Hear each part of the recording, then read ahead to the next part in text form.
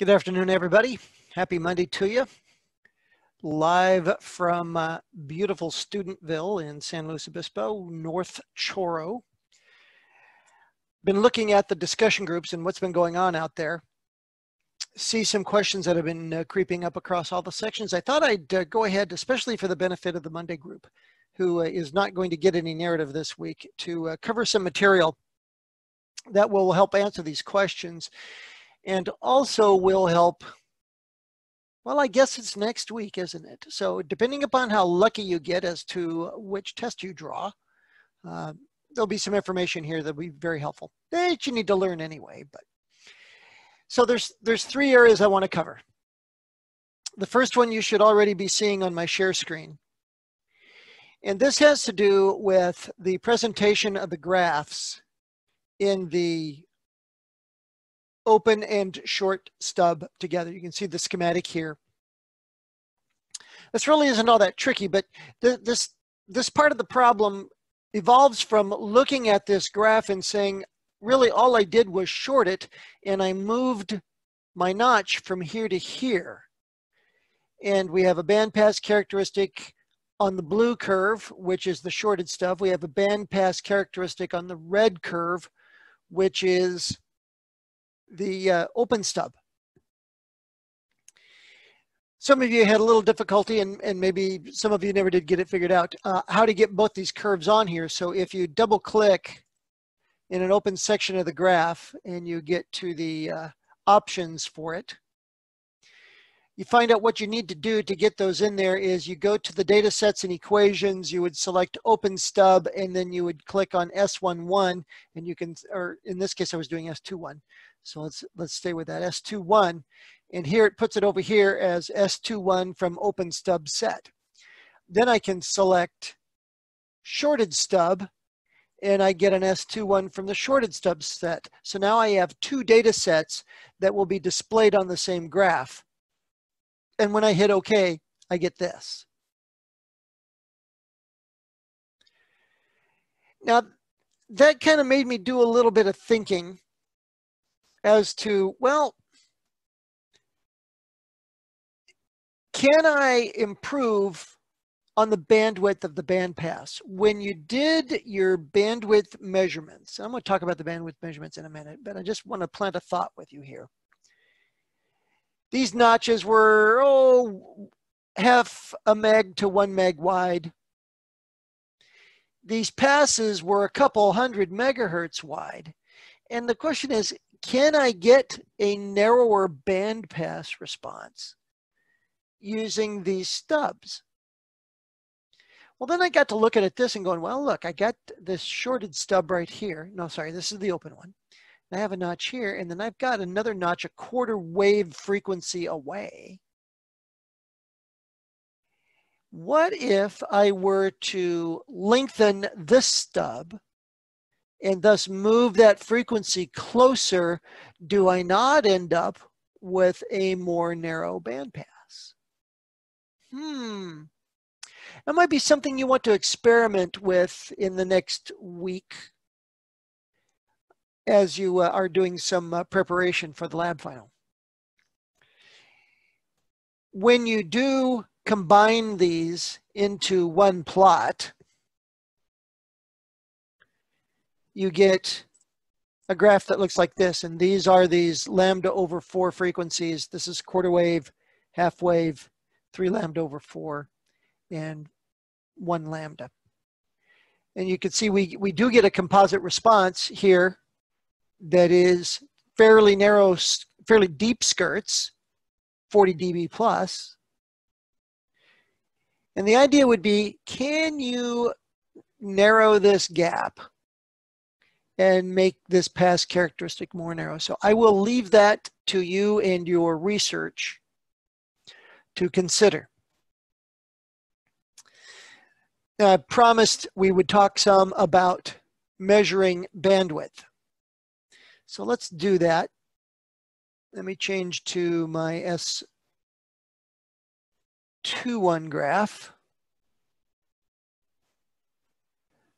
Okay, I have to do it this way.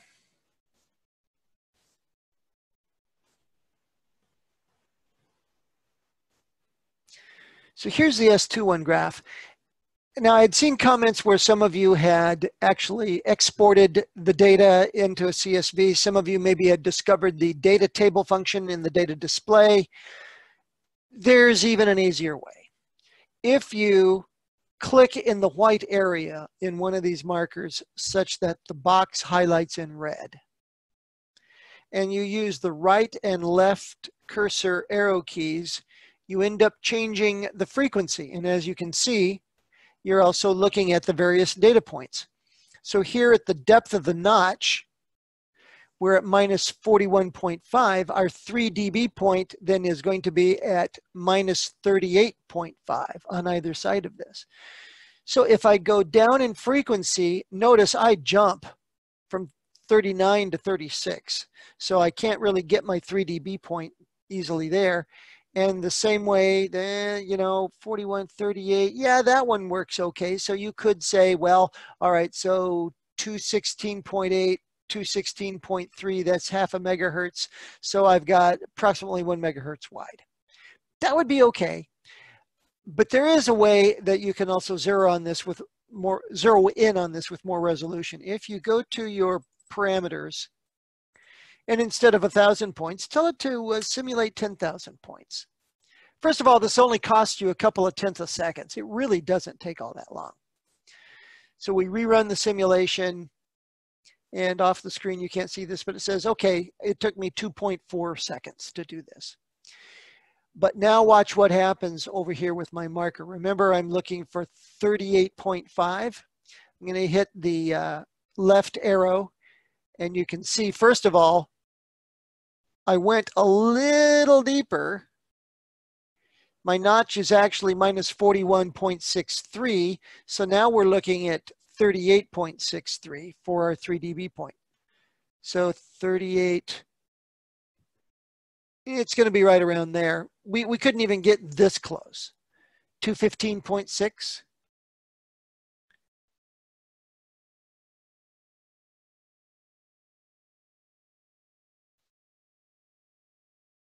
And 216.8. So we're about 1.2 megahertz wide.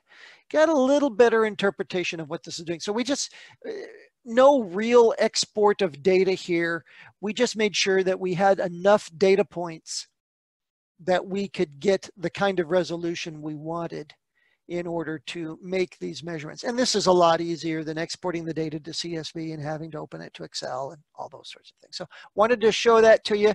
This makes getting those measurements a lot easier.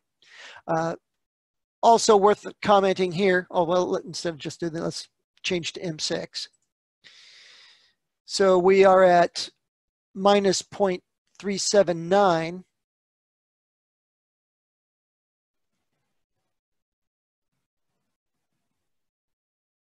And we want to get to the smallest number we can get.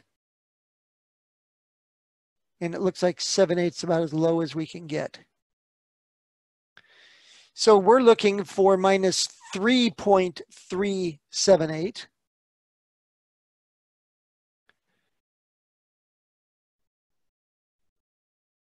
And as you can tell, this takes a while with all those extra points.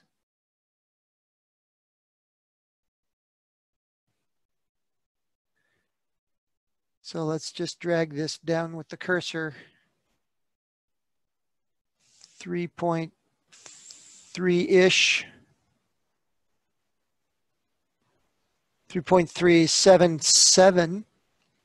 So that was 279.5. Go the other way.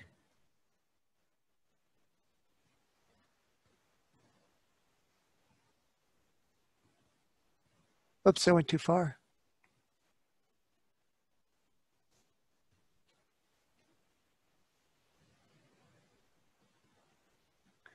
So right about there, 5.83, 583.6. You can do the math. It's at least 200 megahertz wide. 290, almost 300. So fairly wide across the top of that bandwidth. Okay, so that's the ease with which those measurements can be done. Just wanted to point that out to you.